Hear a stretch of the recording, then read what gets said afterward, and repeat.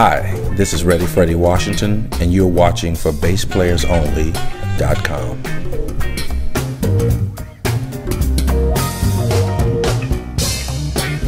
Hi everyone, John Liebman here. You're watching for BassPlayersOnly.com. And today we are here with the one and only Freddie Washingon. How you doing, Freddie? How are you? Nice to be here. Nice to see you. Nice to catch up. I've gotten to know you a little bit over the years.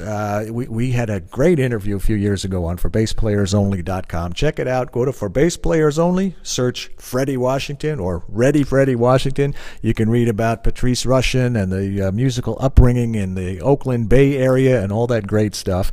And it's been probably a couple of years since we did that, so I wanted to catch up. Interestingly, the very first time I saw your name and heard your playing was on an Anita Baker record called Same Old Love. Yes. And she did that 365 days of the year, and you did this really cool slapping thing. That was my first intro to you back in the 80s. And, well, tell me, what's keeping you busy right now? I know for the last probably 9 years or so, Steely Dan has been keeping you pretty busy. So why don't we start with, tell me about that gig. Oh, that's it. It's been a great gig.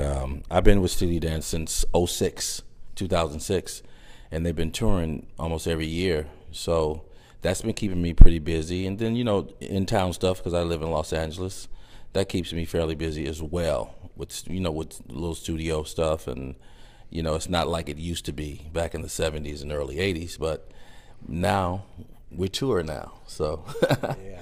So it's been good. That's interesting, though. Steely Dan, for decades must be. I've always thought of Steely Dan as strictly a studio band, and you buy their records, you hear them on the radio. This is, again, back in the 70s and 80s. But it's been for the last, I don't know, 15 years or so, they've been on the road. They've been touring, which sounds opposite of my whole image of Steely Dan. So why do you suppose the guys opted to do that? What was the thinking behind that? Well, I'm not sure, because I came in a lot later. Like I said, I came in 06, and they had already been on tour, doing some tours, and maybe it was just a thing they really wanted to get out and play their music.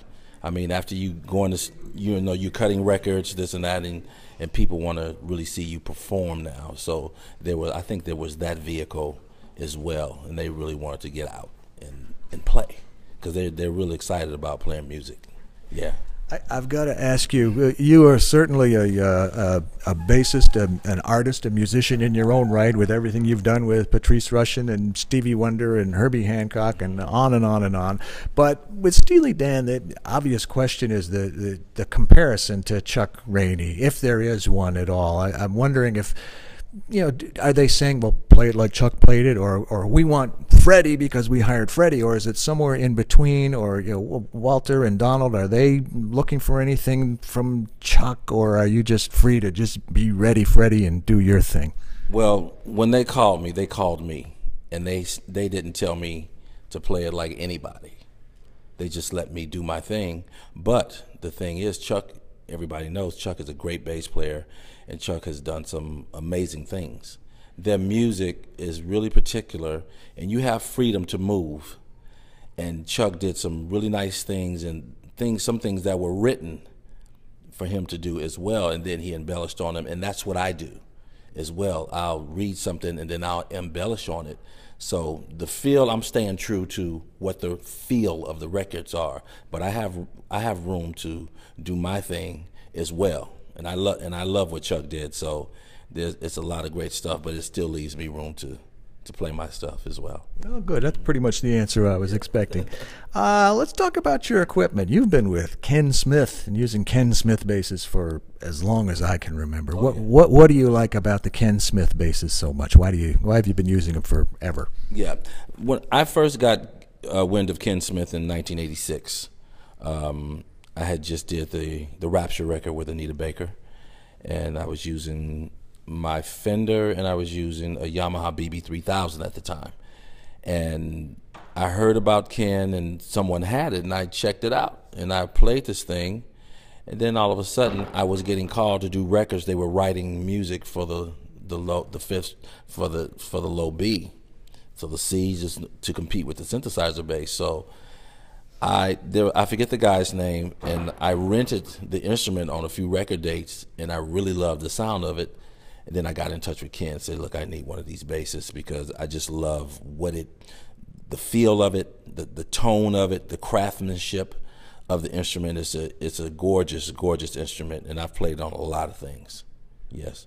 That was around the time when Anthony Jackson, certainly, and John Patitucci and the whole craze. I remember I got a 5-string back in the 80s, and I was guilty as anyone, even on a wedding. You know, I'd be like way down, much slower than I should be. But that was a great time for that whole thing to take off. Now there's some guys that are. I was at the NAMM show this year. I was playing holding and trying to play a 24-string bass. I mean, it just gets crazy. Six is enough for you? 5 is enough? What do you? 5 is enough for me. I mean, I don't need. I mean, when you get into 6, 7, and that, you get into some virtuoso guitar kind of stuff. I play the bass guitar. I play bass, and that's where I keep it. And you know, I know the role of that instrument, and I really try to stay true to it. So the low B, that's enough. Yes. Okay. As you mentioned, Steely Dan is keeping you plenty busy, but I know you've always got some kind of side projects and some recordings, and you're also a songwriter, an arranger, producer, all of those things. So other than Steely Dan, what else is keeping you busy these days? Some record projects. I just got finished doing a new record project with saxophonist Michael Lington and producer Barry Eastman. That, you know, that's on the East Coast. It did a lot of, you know, Freddie Jackson's big hits and a lot of people. So stuff like that. It's not a whole lot of recording, you know, and plus I have my song, you know, Forget Me Nots that I did with Patrice and all that stuff, and that stuff still pays me good residuals. So I'm lucky. You ever do anything with Patrice anymore? No, we haven't worked together in a long time. You know, I've been doing my thing, and she teaches now and stuff, and you know, maybe one day we'll get together and do something again. It'd be fun. Well, I hope so. How about the future, Freddie? What else would you like to do that you haven't already accomplished? Oh man, I'd like to do more of the same. I'd like to do maybe some more producing. You know, I've produced, and maybe I'd like to do more of that. But I'm still excited about my instrument. I want to get better and better at it, because my thing is that when somebody hears me play, the best compliment I could ever get is that, man, every time I hear you, you sound better and better and better. So that makes me not stagnant. I want to, because I'm in love with that instrument. Well, I would concur with that statement. That's how I feel when I hear you play. Last question, Freddie, and I think I asked you this last time, but I'm going to ask you again. What would you be if you were not a bass player? Something outside of music. Well, there's nothing else outside of music. I'm going down with the ship. So, I mean, you know, I was, and I believe in my heart of hearts that that's what I was put here to do, is to play music and play the bass guitar, because there's a healing in music and the way people feel about hearing you play and hearing you play a certain way and the whole movement. I wasn't here to be an attorney, a policeman, fireman, any of that stuff. I know what I was here to do. And if I came back, I'd want to do it the same exact way. Well, lucky for you and lucky for all of us, things turned out the way they did. Freddie Washingon, great catching up with you. Keep doing what you're doing. We'll keep enjoying it. Much luck, continued success to you. Thank you, I appreciate it. I am John Liebman. You're watching for BassPlayersOnly.com. You like the groove,